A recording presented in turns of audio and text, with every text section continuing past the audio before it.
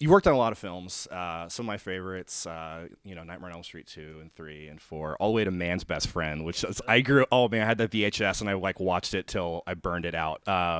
Anything with Lance Henriksen in that era. So, what's your back then? Now, what's your process when you start a new project in terms of like attacking like the creature you're building or what have you? Okay.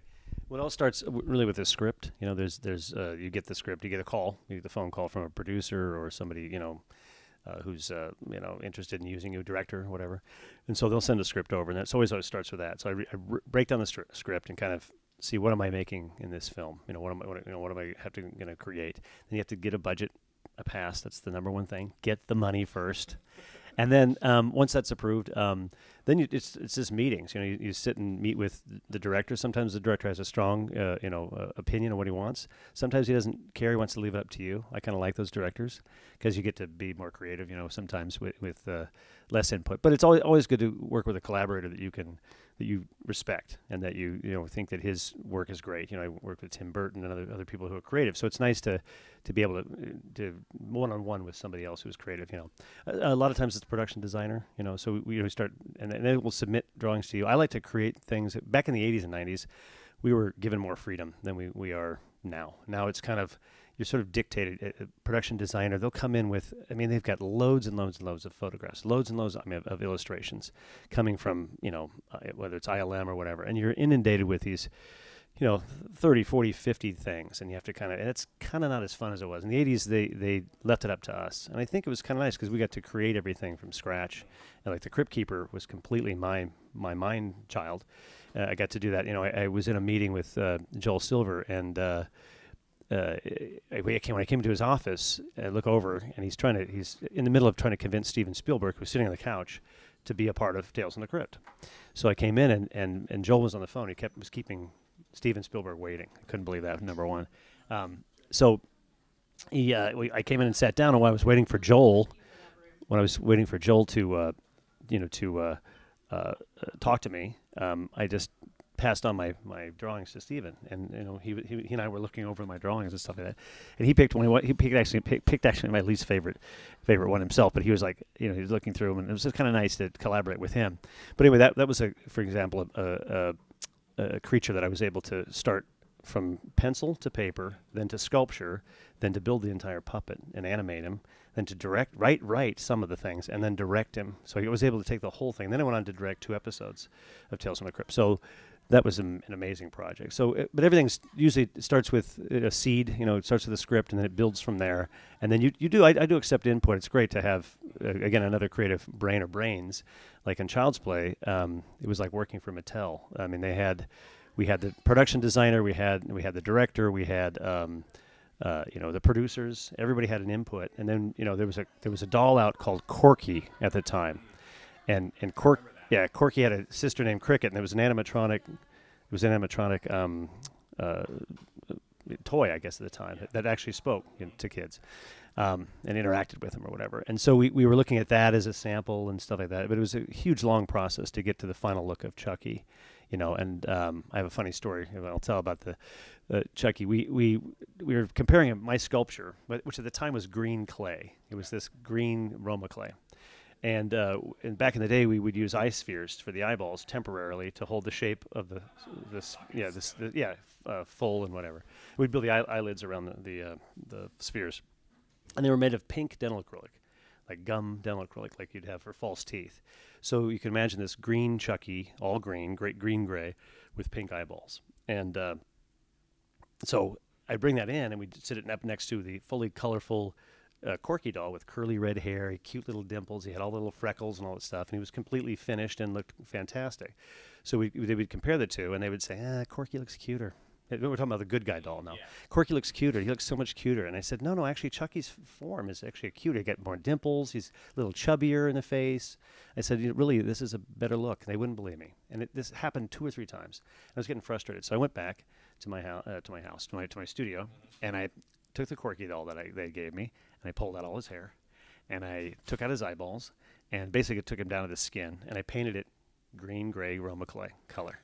And then I took eyeball spheres, pink, and I popped them back in, took that back into the studio, and sat and had a big meeting. And you could see right then, they could actually see, okay, looking back and forth. Chucky is the cuter doll now. So, but it's all that process of that, and then you get into how do I create, how do I make the doll move, and then how do I perform the doll, like on Child's Play. So you were just asking me about how do I attack a script. Fear is the first thing that comes over you because you've got to deliver. I mean, especially with Child's Play. Yeah, how do I do this? If I fail? I mean, I would imagine actors who have a big lead in a film feel the same kind of way. They feel so much pressure on them. And I thought, oh my God, yeah. And then I've got 7 puppeteers that I've got to direct into one character. And they're, you've got a guy pulling one arm, you got 3 guys in the face, you got a guy in the body, and they're not coordinated. So I would demand to have 3 weeks rehearsal prior to doing any Child's Play film. And that really helped us kind of just hone into moving together cohesively. And then, and making it a character. Then the subtleties of, when you're turning the head of Chucky, instead of just turning it like this, you've got to lead with the head, then turn the body, or you've got to, you've got to give it attitude. You got to hunch the shoulders and make him look around. So you have to perform. It's hard for 7 guys to come together. So that's what my job on the set was to basically act. The director, like Ronnie Yu and Bride of Chucky, I'd sit right next to him, and he'd go, Kevin, I want you to do this and this and this, and I want Chucky to laugh and then bite her in the neck or whatever it was.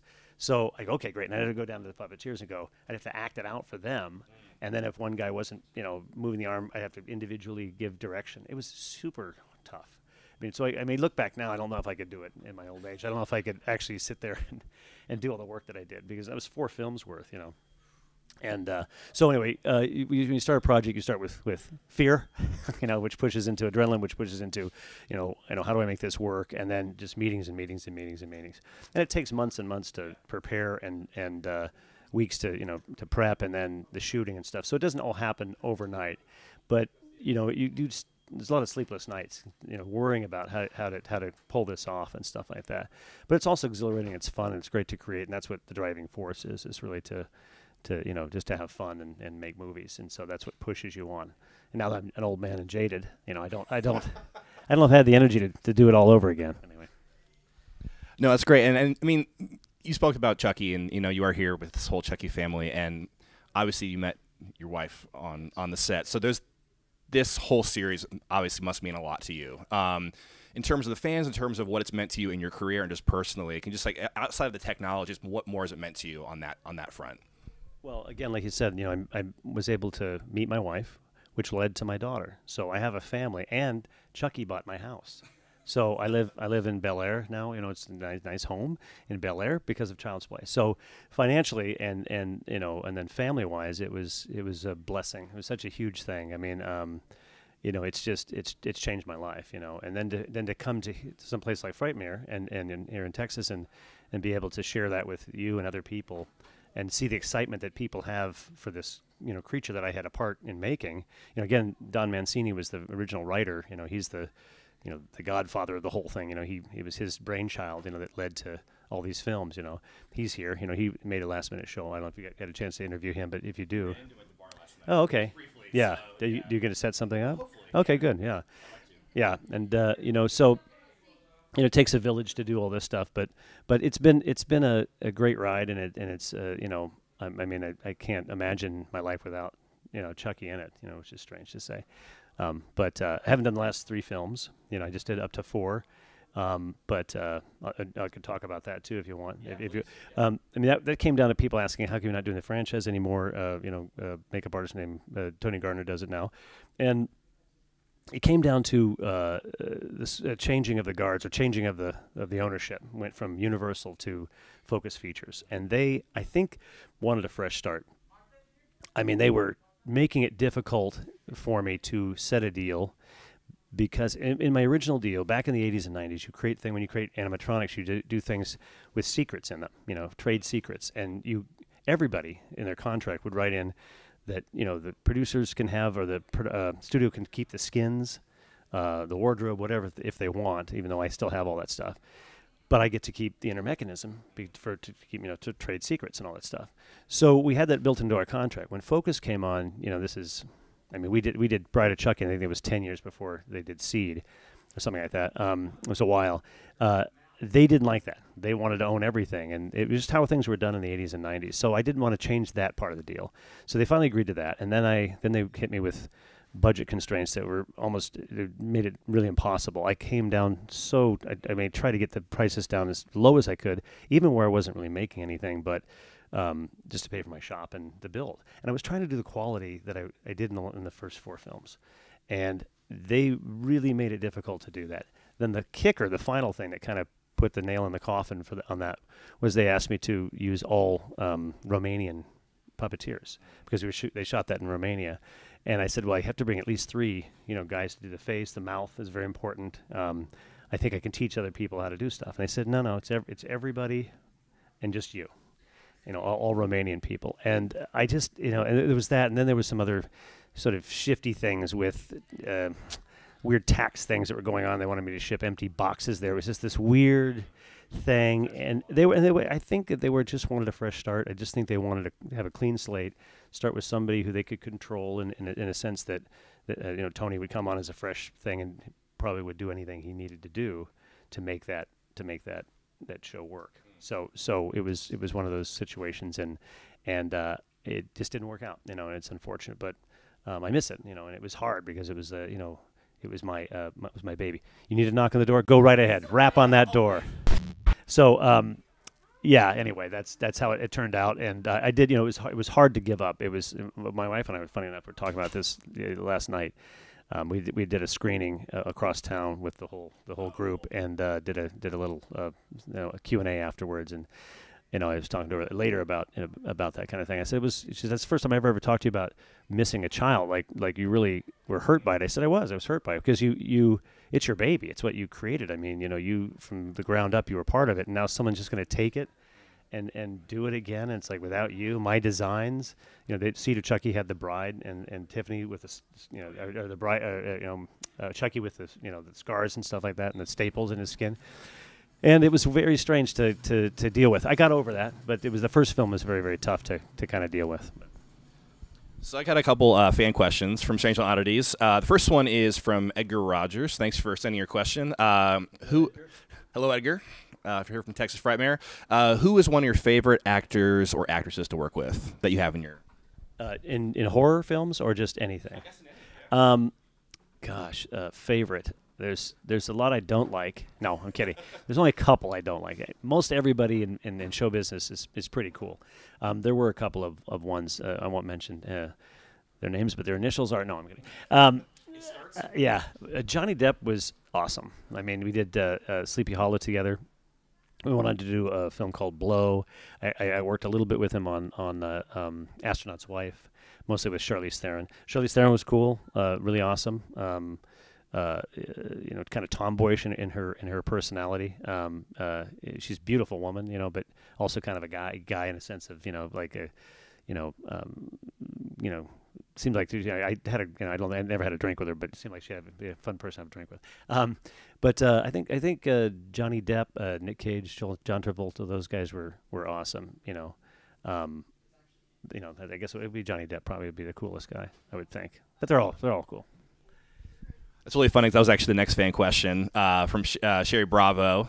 Hello, Sherry. How was it working with Johnny Depp in the film Blow and Sleepy Hollow? So he kind of already answered the question, so reiterating, you really enjoyed it. Well, yeah, I had, funny because Johnny and I had this sort of weird connection. My brother had done the pilot for 21 Jump Street as the actor, as Johnny's part. And for circumstances, the head of the studio wanted Johnny Depp from the get-go. The producers went ahead and hired Jeff. They shot the pilot, my brother Jeff.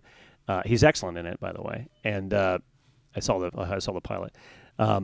But then the studio wouldn't greenlight it unless they switched out, which happens a lot. A lot of politics and things in film business. So they switched it out with Johnny Depp, and Johnny has had this great career. Now Johnny would have probably had the great career anyway. It doesn't matter. But so we talked about that. It was like one of the first things we talked about on set. He said, "Do you have a brother named Jeff?" I said, yes, and you replaced him. And so we got, we laughed a little bit about that. Not at Jeff's expense, but we kind of touched base about that. And then he was just a cool guy. I mean, he's amazingly, like what you see in his interviews, that's the kind of guy he is.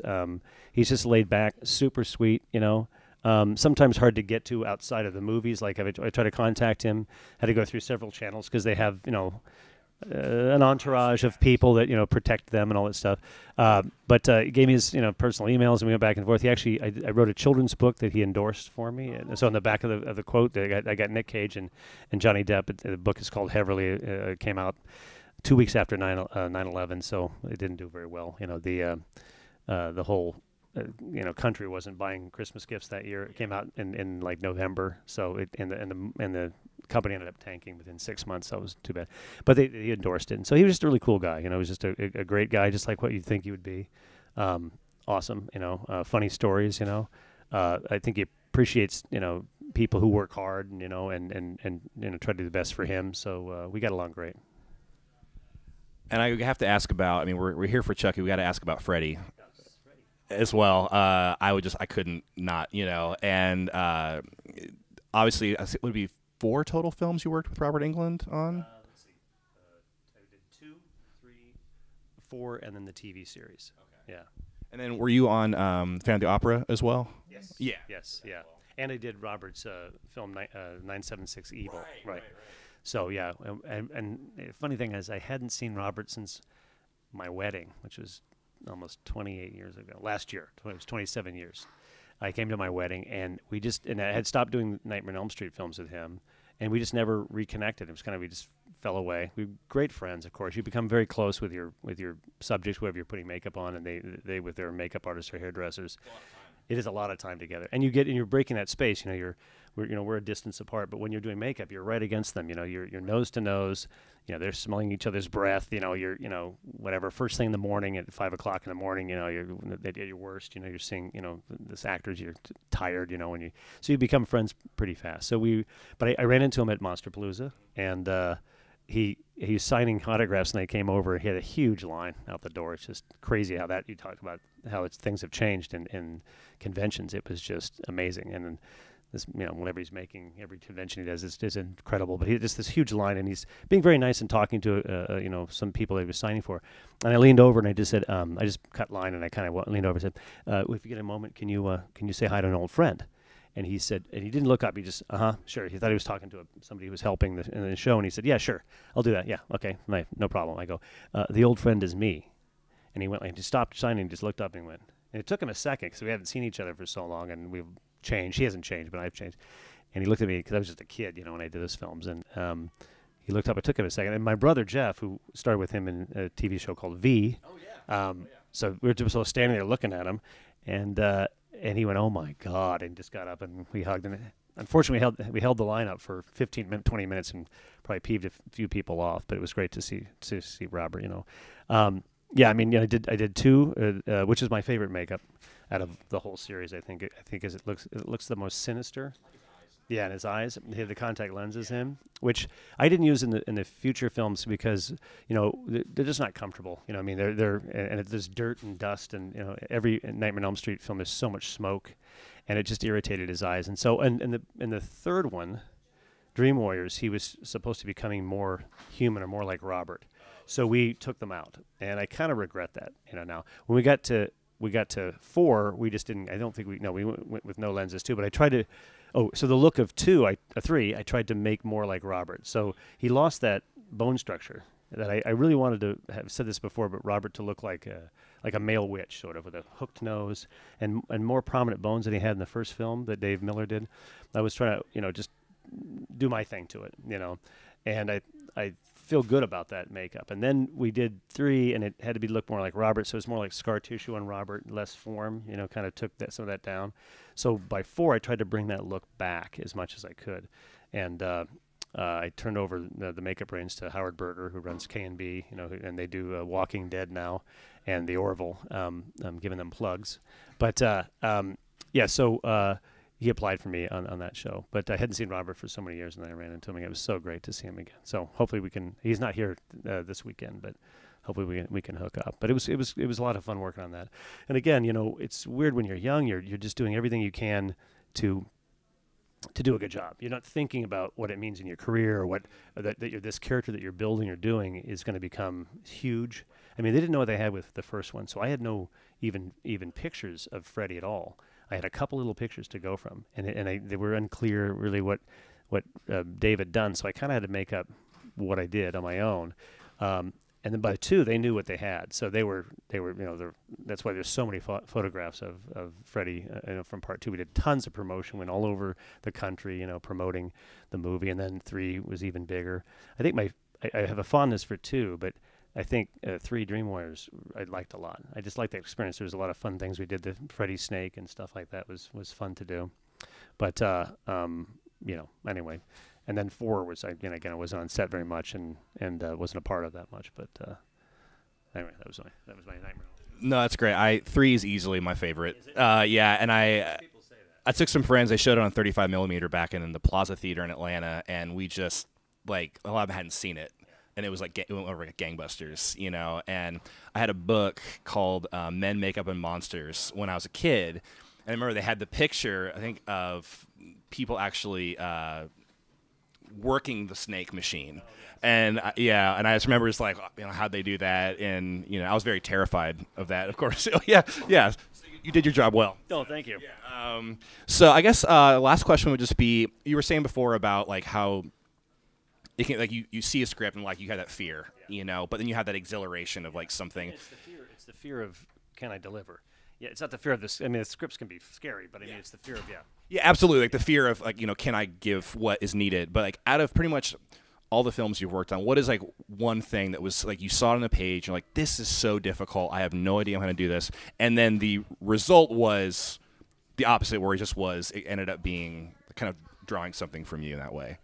Well, I mean, almost every film I do, except the ones that you do films and you go, okay, I know how to blow up a head. I know how to sever a neck, or whatever. I know how to, make a hand move or whatever. Or a lot of times, like I did 12 Years of Bones on Fox, and so not that film was or that show was easy, but we only had 3 days to build everything, and so we had to come up with real quick ways to do stuff.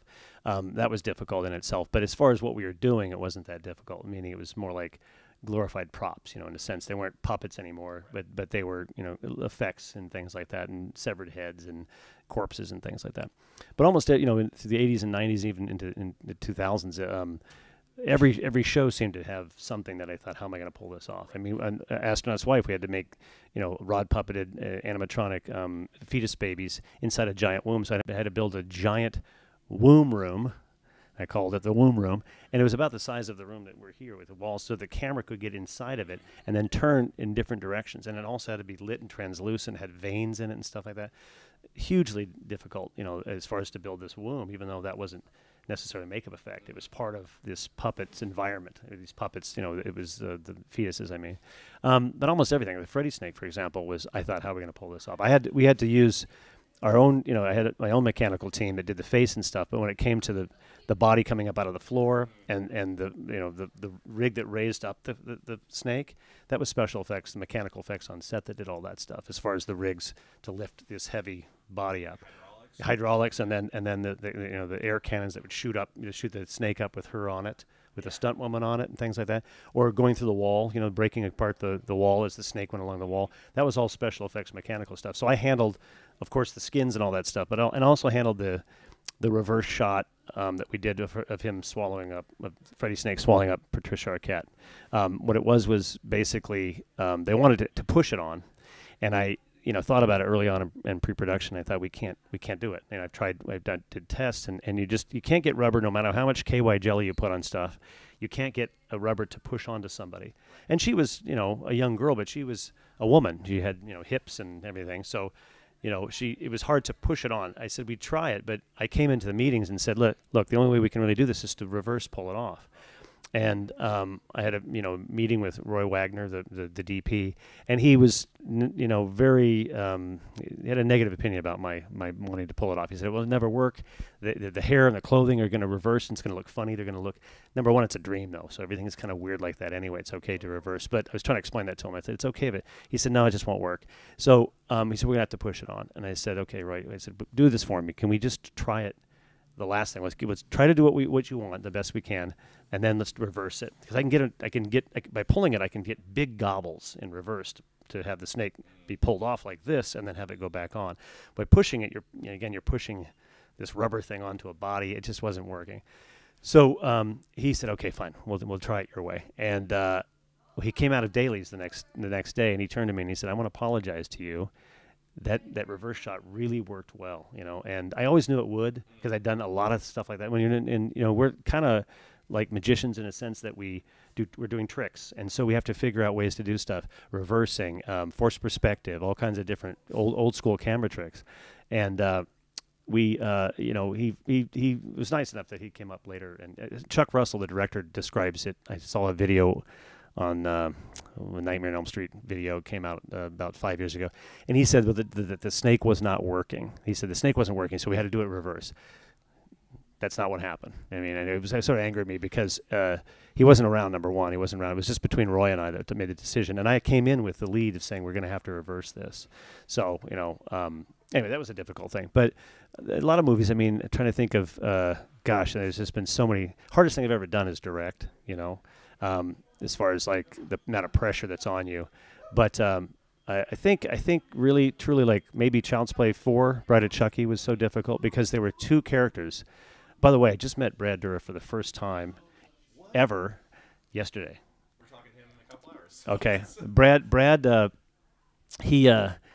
I've listened to thousands of hours of him doing Chucky's voice. We've puppeteered him. We take our lead of how Chucky is by how he delivers his lines. I mean, he is Chucky. You know, when I was designing Chucky, the Corky doll I talked about had brown eyes and curly red hair. And I wanted to make him colder. And so I said, I talked to David Kirshner. I said, let's do blue eyes. And I said, I want him to go into, as they become real, I want it to be kind of ice blue. I said, it'd be great if we had an actor who had blue eyes. And then David said, oh, we do. And he showed me a picture of Brad Dourif. And I was like, from Cuckoo's Nest. Yes, that's great. And he had these ice cold blue eyes. So it worked out great. Anyway, I forgot what I was saying. About you just met him for the first time. Oh, yeah. So last night I walked up, and again, thank you. I heard the his voice thousands. I feel like I know him. I've seen him in interviews and again, but I'd never met the man. And I walked up to him and I said, Brad, we've never met. And last night at dinner, and I said, I said it's just weird that I've never met you. And he said, I feel like I know you because he's watching me in interviews talking about Chucky and stuff like that. But we actually never met until last night. It was kind of cool. But anyway, I don't know where that was going, but no, that's great. Yeah. So. Well, thank you so much for sitting down with us. It's been really fun talking with you, and yeah, no, and I think it's going to sound pretty nice. So thanks for being here with us, and StrangeLand Oddities here at Texas Frightmare, and thanks so much.